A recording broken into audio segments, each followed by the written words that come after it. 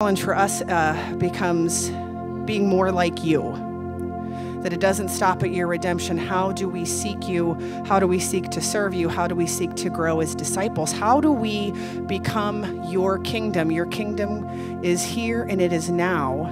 And so, Father, give us open ears and open hearts to hear the word that you've delivered to Pastor Joe today that will help us as the kingdom learn how to love you and to love one another better. In the name of your Son, amen. You may be seated. Man, it's good to see you guys today. So, well, you know, Megan has this.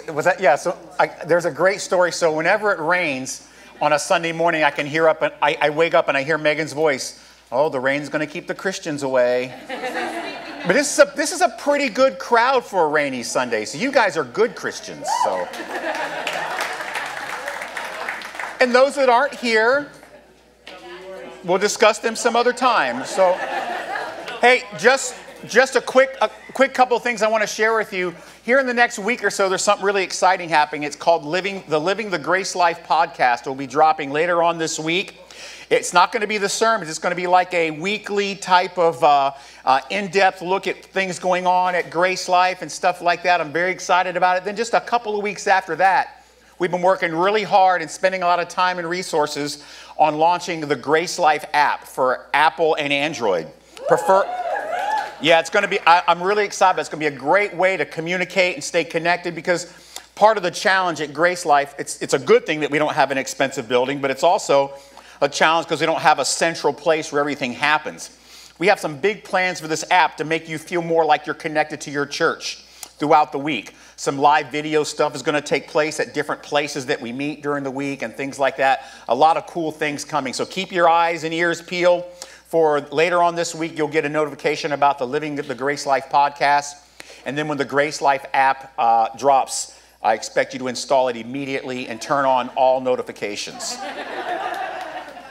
So my name's Joe Davis. I'm the pastor here. We're starting a new series. We just finished off 2 John last week, and we're starting 3 John this week. We'll probably go 2 or 3 weeks, or 4 or 5, but probably 2 or 3.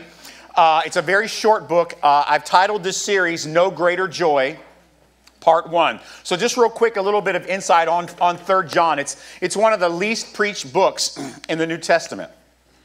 Many believe that 3 John was actually written before 1 John, before the apostle got his rebuke on, if you know what I'm saying, right? Because he was talking about some people in 1 John that were causing problems. 3 John is a little more positive.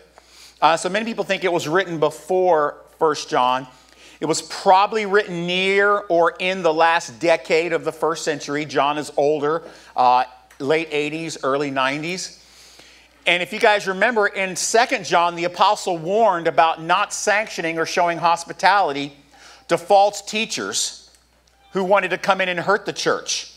Well, actually, 3 John takes, and this is why many people think it was written after or before 1 and 2 John, 3 John takes the other side of this and encourages people to be hospitable to those who are traveling and doing ministry. So the title of today's message of Part 1 of 3 John is How Truth Brings Joy. So this last week at our Shepherd team, we spent some time talking about many of you. And some of it was good. All of it was good. And in these meetings, the funnest part of these meetings is when we start to brag about the stunning things that God is doing in the hearts of our little precious flock here at GraceLife. And it reminds us just how powerful the truth of the gospel is that lives in the lives of God's people. Nothing inspires and encourages a church more to love truth than when we see evidence that truth is actually working. The faithfulness of God's people creates this joy, and it inspires confidence in the absolute truth of the gospel. And this is the example that we see today in 3 John. So let me read the passage for today. The elder, that's John, to the beloved Gaius, whom I love in truth. Beloved, I pray that all may go well with you and that you may be in good health as it goes well with your soul. For I rejoiced greatly when the brothers came and testified to your truth, as indeed you are walking in the truth. I have no greater joy than to hear that my children are walking in the truth. So really quick, when he says my children, he's not talking about Gaius being a son. He's talking about being a son in the faith, a child as a younger person in the churches that John was leading. John the elder. He starts off by saying, John the elder, I'm writing to you, my beloved Gaius. I hear some amazing things about you. And it just makes my heart so full of joy to know that there are people like you that are being faithful to the truth.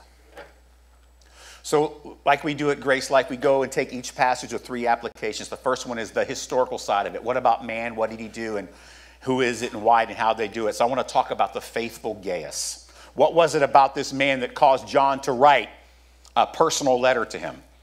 He is the recipient. And now there are several men in the New Testament that are named Gaius. And all of them are somehow involved in the work of the church. So we don't know which one of those this is, or if it's either maybe even another Gaius. We're not sure, but we know that we can speculate that this Gaius was probably wealthy, and he was well known for his hospitality to first century missionaries, people traveling and speaking on behalf of the apostles, people going from town to town. And Gaius was known for opening up his house and going above and beyond and providing what was needed for these people that were serving God. That's who he is. And that's what he's known for. He's developed this reputation of faithfulness to the gospel. And he says the brothers have made this report. The brothers are likely these missionaries or other elders and pastors who are traveling and speaking. John, we got to tell you, every time we go to these churches, every time we're there, Gaius just goes above and beyond.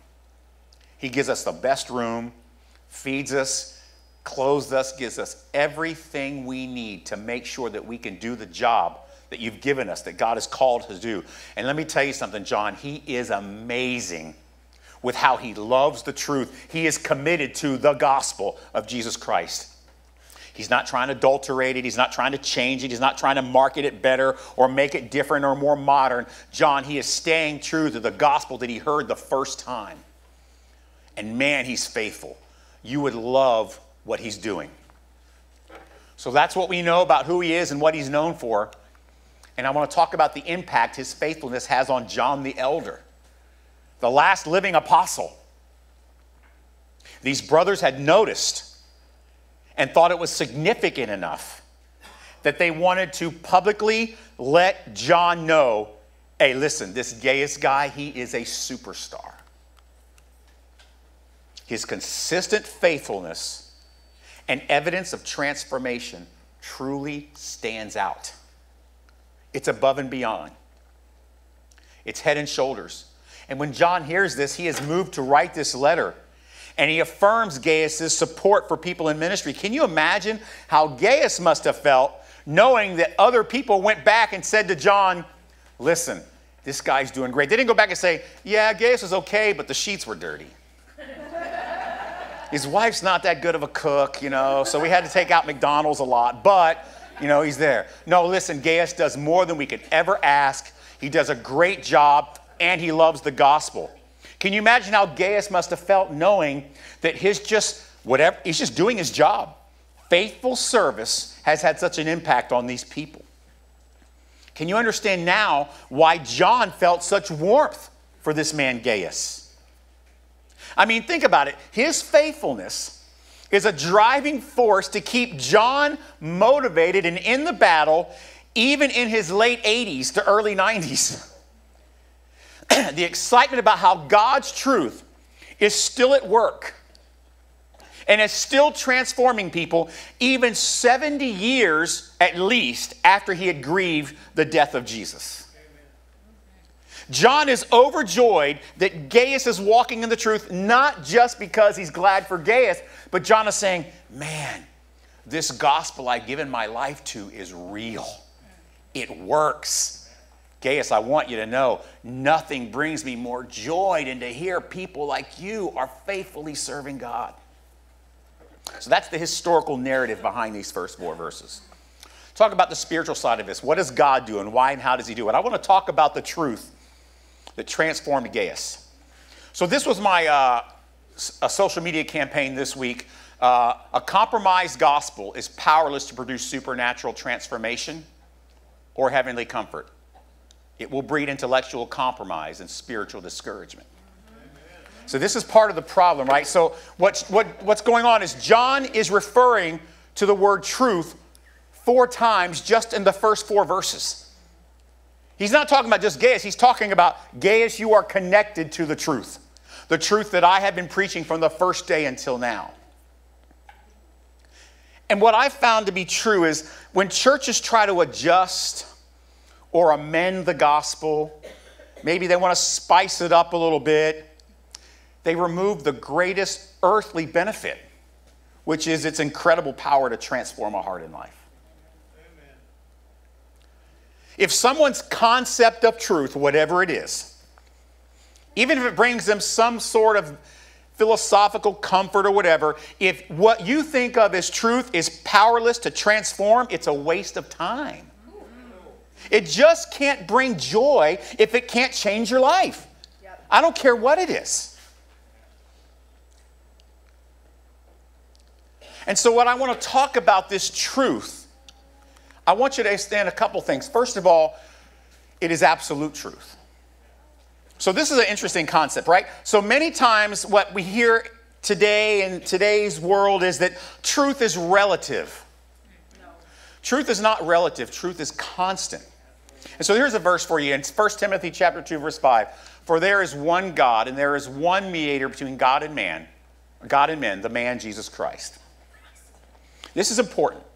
Here's another one I'll share with you, Acts 4:12. And there is salvation in no one else, for there is no other name under heaven given among men by which we must be saved. So if you believe in the gospel of the scriptures, the gospel of the apostles, the gospel of Jesus, then you have to believe in an absolute truth when it comes to how we are connected to Heavenly Dad. Humans left to our own will flounder, we'll flop around on what's true, sometimes driven by emotion, experiences, and circumstances, and convenience, comfort. When we talk about truth today, we're talking about truth with a capital T. We are referring to spiritual absolutes that do not change, that are not flexible and malleable depending upon culture. It doesn't mean, listen carefully, just because we believe in absolute truth doesn't mean that we're always right about what that truth is. Sometimes we think we're declaring absolute truth and we make errors. Well, you, but no, I'm just kidding, all of us. It's just a joke, people. But that is where an absolute truth comes in, that it comes from God, not us. People say we can't trust absolutes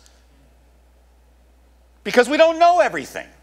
How can you believe truth is absolute? You don't. Well, that's just a silly position to take. Just because we don't know the whole truth doesn't mean we can't trust the concept that truth is absolute.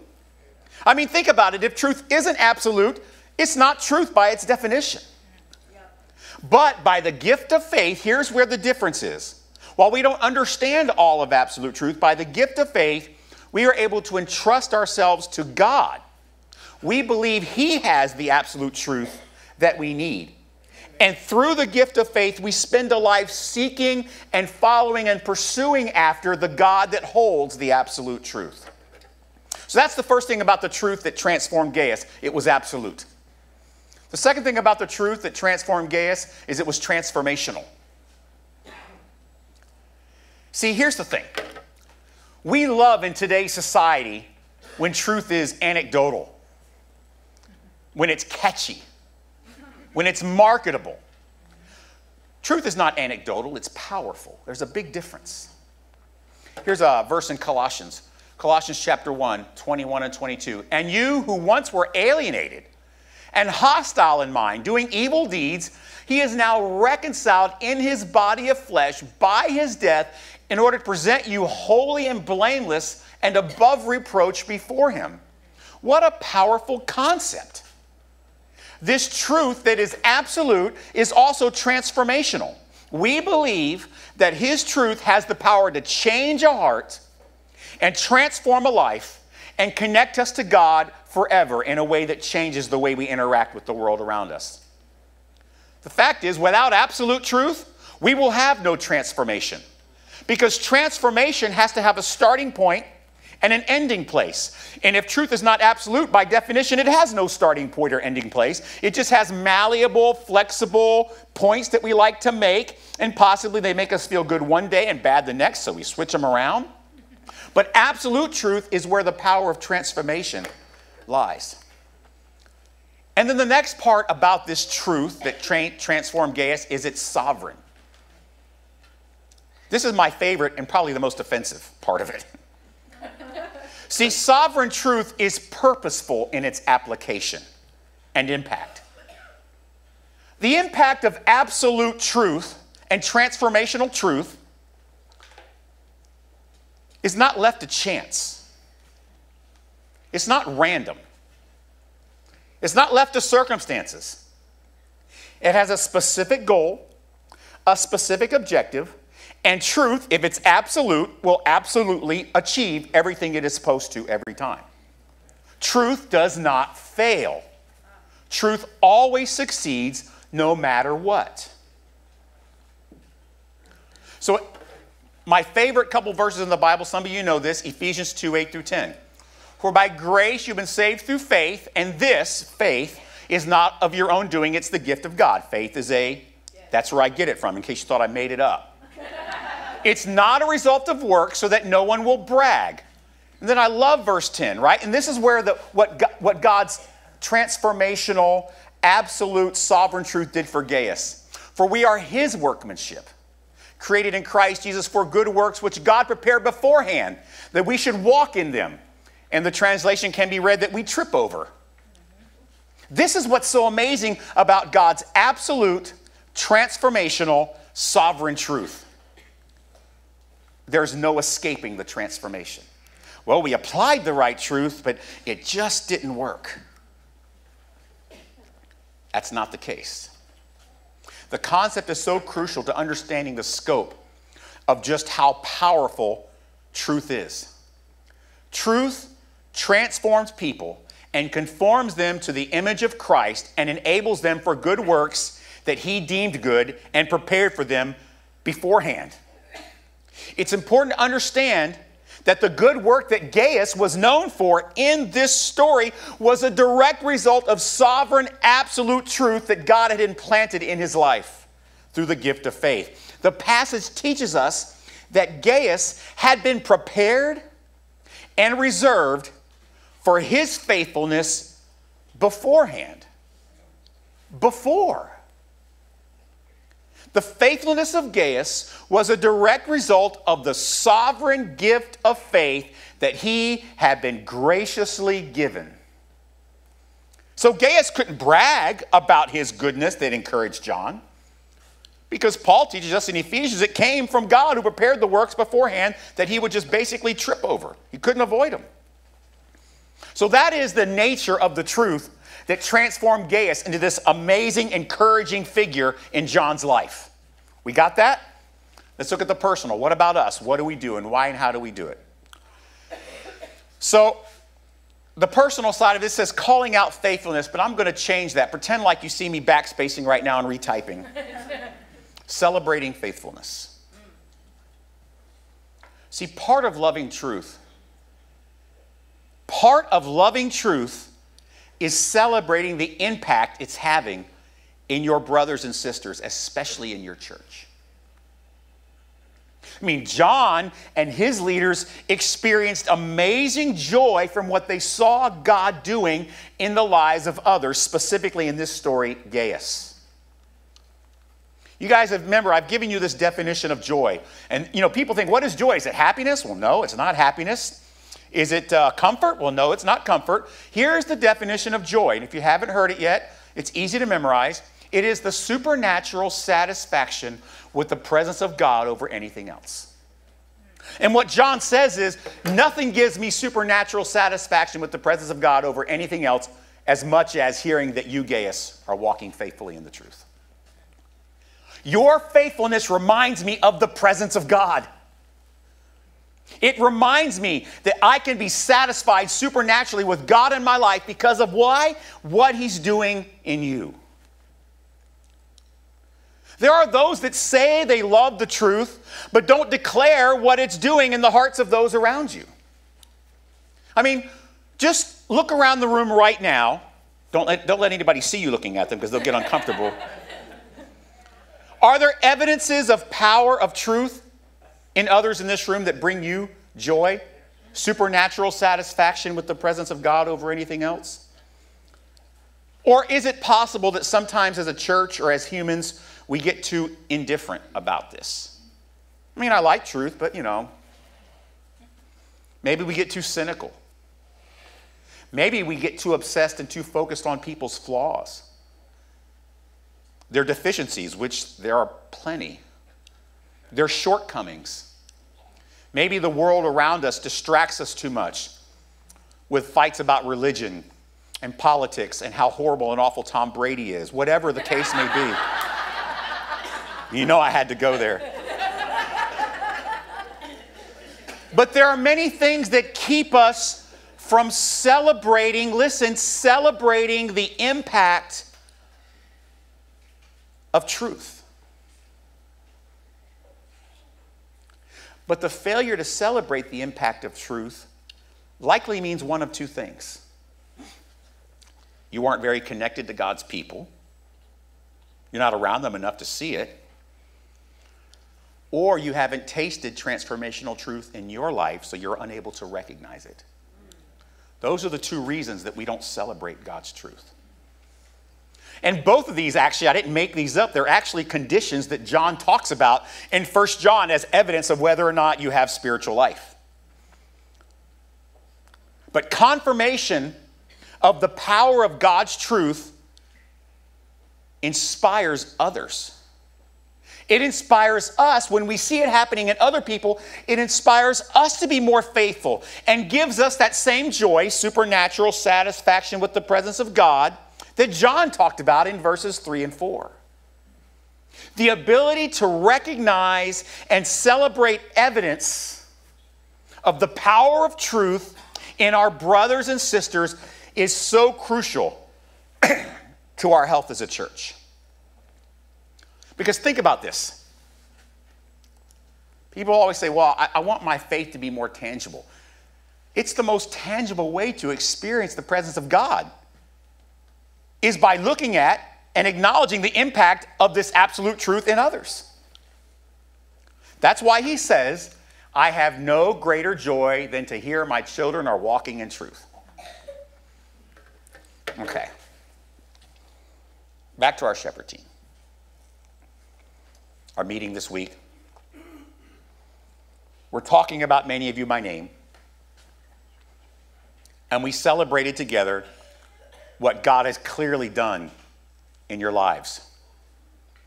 And it brought, and I'm sure it brought the rest of them joy, but I know it brought me joy.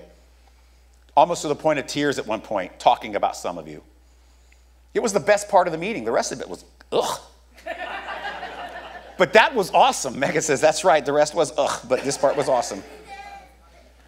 Look, I'm not trying to glorify the people that I'm about to talk about, and I'm not trying to exclude anyone and say, well, these are the ones you should be like. They're great, the rest of y'all are horrible. It's not like that at all. But I want to give an example, a picture of how you, us, how we should all celebrate the presence of God, joy, in the lives of others. Because God's truth gives us the ability to see it work in their lives. So I want to talk about a couple of people. And I've gotten permission. Well, even if they didn't give me permission, I told them I was doing it. First guy I want to talk about, relentless, loyal, faithful service. Our brother Mike Bassett on the sound thing right there. Don't clap for him. He doesn't deserve that. It's not that good. Mike has missed less weeks than anyone in the church. I think he's missed maybe 2. I mean, it's ridiculous. So first thing is take a vacation. We'll let you know when, though. Just don't up and leave. But his faithfulness to his family, his church, his brothers and sisters in Christ, is hard to match it. And you know why? It's not because Mike is a great guy, although he is. The main reason is absolute sovereign truth has transformed his heart and life. And it brings me great joy, Mike, to see you walking in truth. Another guy I want to talk about, he's actually not in this room. He just got back from a week-long trip, business trip, and he's upstairs, I think, serving with the children. Mark Choate. Genuine humility, relentless willingness to love our church through service and faithfulness. It is so clear and evident that God's sovereign, absolute truth is transforming this man. And it makes my joy full to see him walking faithfully. I want to talk about my sister Hilda. You guys know about the miracle of God sparing us the pain of losing her in an accident. And now Hilda is a spiritual leader in our church, helping set the tone for prayer by overseeing and running our prayer ministry. Something we've struggled to find the right person to do. And we were sitting in a shepherd team meeting. We were saying, who can we tap? And Jen Gillespie says, I know the perfect person. Faithful, loving, it's Hilda. And we all said, absolutely. And so hopefully she'll do it, right? And Jen says she barely got it out of her mouth when Hilda said, absolutely, I'll do it. And it gives us great joy to see you walking in the truth and seeing how absolute sovereign truth has transformed your life. Talk about Cindy. Yes. Yeah. Cindy, stop doing that for her. So Cindy, I'm going to tell you, she loves God's word.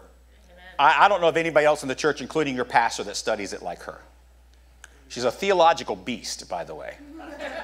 She acts like she doesn't know much. She knows a lot. But something magical has happened in the last couple of years. God has transformed her into a teacher and a discipler and a relentless server. Cooking food, taking it to people, and then taking notes and telling them what happened on Sunday morning or at Deep End on Tuesday. And matter of fact, we're going through the book of Leviticus, and some of it's been really fun. And I said, I wish I had notes. And Cindy goes, oh, don't worry, I've got them. And so, Cindy, it brings me great joy to see that God's sovereign, absolute truth is transforming you. And it gives me great joy to see you walking faithful to the truth. My brother Josh Holden, man, your transformation, your value change just in the last couple years, your, by the way, people don't realize this, relentless service to our youth and our church. How important is that for us? What a great dad you're becoming. God's sovereign absolute truth is changing you moment by moment. Trust me, he's not perfect. I know. But the direction he's going brings me such joy to hear when I talk to Pedro and Chris, and they say, man, Josh is doing great. Josh, it brings me such joy to hear that our children are following the truth. I think of Chaz and Eva. The original small group that helped launch GraceLife was Tori and Chaz, and then Eva came along, and the next thing I know, I'm buying dinner every night for 14 people at Chili's. This has got to stop. We're starting a church. Chaz and Eva, all these children running around, and they're constantly faithful. At Deep End, here on Sunday morning, whatever. Every time I turn around, oh, there's Chaz and Eva. When they're not there, I'm shocked. I'm a little worried. Oh, we're just late. Oh, okay. You guys' values have been changed by absolute sovereign truth. And it brings me great joy to see you loving your Savior and your church and following in the truth. Then we got Tori, sweet tea. We're so humbled to have a young woman like you as part of our church. You're going into an amazing woman of God. She's a theological beast too, even though she doesn't act like it. Monergism, synergism, she knows it back and forth. When I hear words from some of the other ladies in our church that you fellowship with, and they say, man, sweet tea is just killing it. It brings me great joy to know that you're following the truth. And my brother Mark Curtis, from where you were 3 years ago to today, wow, if that isn't evidence of sovereign, powerful truth, I don't know what is. Because this guy has become my right-hand man, a staple for me in ministry. I don't know how I could do it without him. Every week, helping me run GraceLife Recovery, telling me when I'm doing it wrong. I need somebody like that. And Mark, what sovereign, absolute truth has done in your life cannot be denied. It reminds me, every time I might have a doubt about the gospel, Mark Curtis. When I hear about reports that you are walking faithful to God, it brings me great joy. Look, so many. I could go on and on and on until 6 o'clock tonight. But I don't have time for all that. But some of you will be hearing from me in the next week. Text, email, phone call. Because I feel like what this passage is teaching us is we need to do this more often, just like John did for Gaius. Because inevitably, listen, there are times that church work is really hard, heavy, and even discouraging. So we need Gaiuses badly. We need to be reminded, oh no, it's real. Look what it did in the lives of this person or that person. And when I see Gaiuses in our church, it's all worth it. More than worth it. When we see God's children faithfully committed to his word, his calling, and his people. It renews and reminds us of why we stand as a church unwavering behind God's absolute truth of the gospel we've heard from the first day until now, because of the undeniable impact it has had and is having. It keeps us motivated to be faithful to that gospel that is transforming the hearts and lives of those around us in undeniable ways, because we know that no other truth can produce the evidence of transformation and faithfulness that we love to celebrate. Heavenly Dad, we're so thankful that your truth is transformational. We're so thankful that you love us with the gospel. We're so thankful that you give us encouragement because the transformation of what you're doing is undeniable. Give us eyes to see it and lips that can speak it and encourage it. We have no greater joy than to hear the people in our church are following faithfully the truth of the gospel.